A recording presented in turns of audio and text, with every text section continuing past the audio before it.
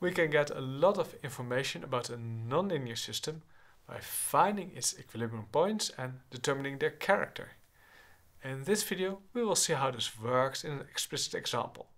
Furthermore, we will discuss how you can use this information to obtain a rough sketch of the nonlinear phase space. So let us get started. We have a nonlinear system over here, which we have studied before. Earlier we already determined the equilibrium points. We found 4 equilibrium points: 0, 0, 0, 2, minus 2, 0, 1, 1. And in case you missed the previous video on that, just plug in the numbers into the right hand sides and you will see you will get 0, 0 all the time. So you can easily check whether you have an equilibrium point or not. Now we take a look at their character. For that we need the Jacobi matrix.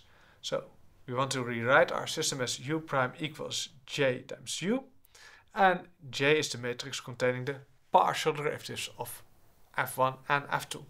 So we compute the x1 over here, we compute the f1 dx2 over here, we compute the df2 dx1, so differentiate this one with respect to x1, you get an x2, and df2 dx2 over here, so differentiate this one with respect to x2, gives us an x1 plus 2x2 minus 2, which is this element over here.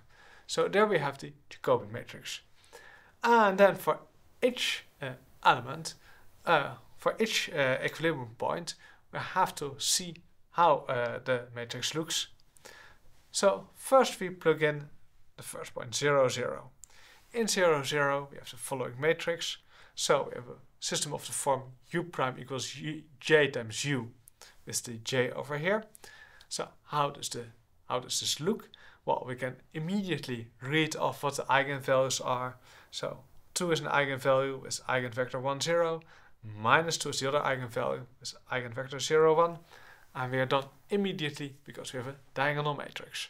So we now know how our nonlinear system behaves in the vicinity of the origin. It will be a saddle point because we have eigenvalues 2 and minus 2, with the E1 as outgoing direction and E2 as an ingoing direction. First equilibrium point done, on to the second one, 0, 2. So we plug in the Jacobian x1 equals 0, x2 equals 2. So plug these numbers in over here. You get 2 times 0 minus 3 times 2 equals minus 6. Plus 2 equals minus 4. So there you have the minus 4. And then x1 equals 0, so this one equals 0. x2 equals 2, so this one becomes 2. And then x1 equals 0 and x2 equals 2 gives a 0 plus 4 minus 2 gives a 2 over here. Again, it's easy to read off the eigenvalues because we have a triangular matrix. So they are minus 4 and 2. For 2 it's immediately clear that E2 is the eigenvector. And for minus 4 you have to do a bit more work in order to find the eigenvector minus 3, 1. And again we have eigenvalues above and below 0. So again we have a saddle point. 2 equilibrium points done, 2 more to go. Minus 2, 0, the next equilibrium point. What do we get now?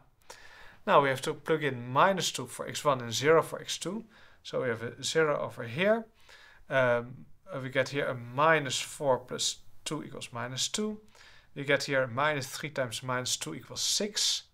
Here minus 2 plus 0 minus 2 equals minus 4. So there we have our Jacobi matrix. Again, we can compute the eigenvalues. We have a triangular matrix, so this is again easy. We can read minus 2. We see immediately minus 2 and accompanying eigenvector 1, 0 and the other eigenvalue minus 4. For that eigenvector you have to do a bit more work, but you will find minus 3, 1. One more equilibrium point to go. This one is slightly more complicated. You have to plug in 1, 1 in the Jacobi matrix, so x1 and x2 both equal to 1. So you get 2 minus 3 plus 2 equals 1. Then a minus 3, a 1, and 1 plus 2 minus 2 equals 1. So here we have our Jacobi matrix. Now we have to compute the eigenvalues So we have to subtract lambda times I2.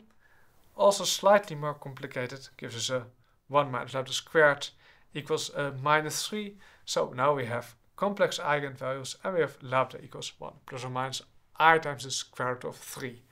And we won't need the eigenvectors here. So this will give us a spiral point, and we will spiral outward because we have a plus 1, so we have a positive real part. So to summarize, and also for the graph later on, in 0, 0 we have a saddle because eigenvalues are 2 and minus 2. In 0, 2 we also have a saddle because eigenvalues are minus 4 and 2. And then in minus 2, 0 we had an attractor because we have 2 negative eigenvalues. And finally in 1, 1 we have an unstable spiral point. So there we go. Then we want to, if we have a spiral point, we want to know whether we go, say, counterclockwise or clockwise around this. Well, the easiest way is to plug in a point which is very close to the spiral point.